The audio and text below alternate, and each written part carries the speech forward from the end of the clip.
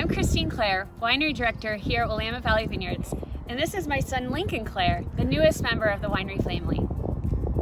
As a new mom, I learned that much of brain development happens in the first year of life, and a great way to support that development is through talking to your newborn. Wine, of course, is our choice conversation at home and work, so I thought I'd use Lincoln's story time and share it with you. So welcome to Drinkin' with Lincoln, Bottle 2.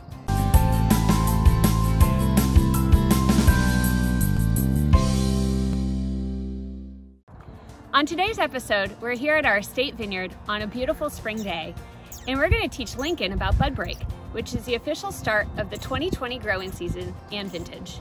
Lincoln, the easiest way I can explain bud break to you is through your soon-to-be favorite Disney movie, The Lion King, where they teach us about the circle of life. The circle of life is a symbolic term for the series of events that unfolds on Earth, bringing us from cradle to grave and through ups and downs, connecting all of us on Earth. Here in our estate vineyard, we're starting to see the first signs of life after a long winter dormancy. This stage is called bud swell, and these are woolly buds named for the thin protective layer that's still supporting them through the spring threats. But in just a few more nice spring days, like the ones we've been having, these swollen buds will soon have bud break and burst open with new life, similar to what you did just 2 weeks ago and how Mufasa and Nala brought Simba into the world. Gradual temperature increases and moisture help the buds to burst, and they will start to grow miniature shoots with leaves, and photosynthesis will start immediately, providing energy to the vines. These young leaves are a vibrant chartreuse color, similar to what we've been seeing in your diaper. But unlike that, this is one of my favorite times in the vineyard.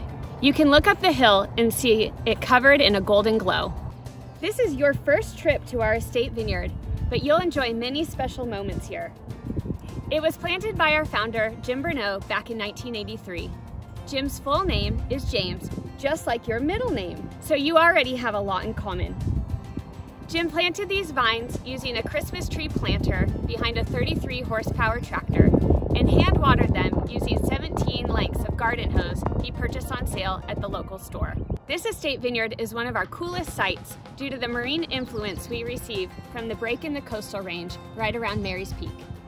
Now that we're near the first stage of life, the rest are that the vineyard will enter flowering in late May or June. Then in the summer, it will have berry growth, followed by veraison or color change, causing the fruit to develop sugar and start the ripening process. Then it's harvest time and finally back to winter dormancy.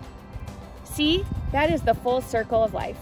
Now that the bottle is done, we'd like to thank you for joining us for another Drinkin' with Lincoln, where we shared the important lesson of the circle of life.